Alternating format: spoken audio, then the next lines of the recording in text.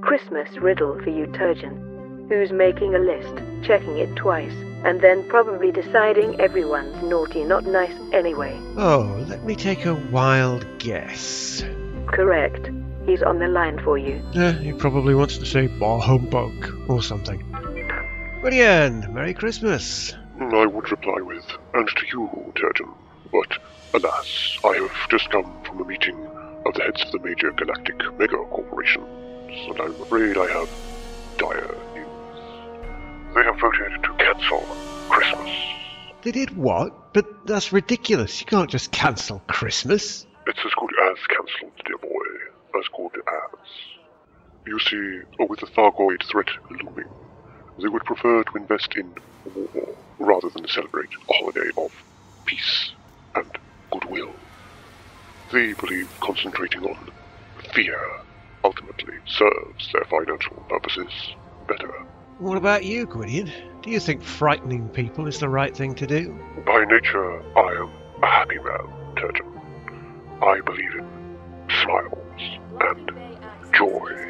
Right. I know you suspect my motives, dear boy. No doubt you believe I have some secret underlying scheme, and I am not really motivated by goodwill at all. But that is irrelevant. You see, the truth is, whether we like it or not, Christmas has become a symbiotic holiday, half commercial and half spiritual. And the one cannot now exist without the other. It is a delicate balancing act, Turjan, and one that requires subtlety to maintain. Boycotting Christmas would destroy that balance, and therefore, ultimately, it would also damage the human spirit. And with the Thargoids practically on our doorstep, we need the human spirit now more than ever. Well, when you put it like that, it's bizarrely logical, actually. Indeed. You see, Turjan, I am not just a pretty face. Quite. So, what are we going to do about it? There must be something. We? Very little, I suspect. This problem is too abstract to be solved using standard tools. What we need is a non-standard tool. Something altogether more esoteric, if you will. So? An esoteric tool, eh? Well, as it happens, I think I know just the tool. Or perhaps I should say, utensil. Indeed. Good luck, Turjan. Go. Save Christmas. Oh, and ho, ho, ho. Are you sure this is the place, Cass? I mean, it looks a bit, seedy, doesn't it? Yes, it is. And yes, it does. Oh, well, I'll take your word for it. What was it his advertisement said again? Commander Spatula P.I. No job is too small, no fee is too big. Weird cases a speciality. 891 Post Retro near Modern Street, Old San Francisco. 891.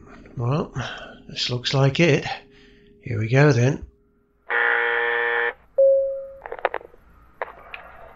do you work this damn... hello? Ah, hello. May I come in? Well, that depends. You're not the police, are you? The police? No. I've come about a case. I'd like to hire you.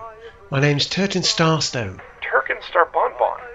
Wait, as in the Turkenstar Bonbon? Yes, that one. So, will you take the case? It's about Christmas, you see. Someone wants Christmas dead.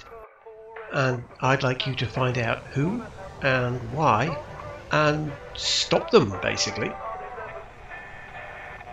I can pay you. Huh? Did you just say pay? As in money? Like actual money? I'll do it. My fees are 500 credits a weekday. A weekday. Yes, extra on weekends. Plus expenses. Ah, perfect. Consider yourself hired. Now, save Christmas. The entire galaxy's counting on you. No pressure.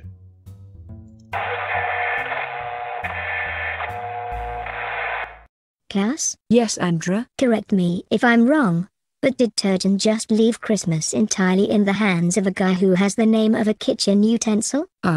Well, I'm sure a lot of people out there would help save Christmas if they knew it was in danger. We just have to find a way to tell them. Indeed. And I think I have a way. I did used to be part of a satellite array, remember? Will Christmas be saved? Can Gwydion really be trusted?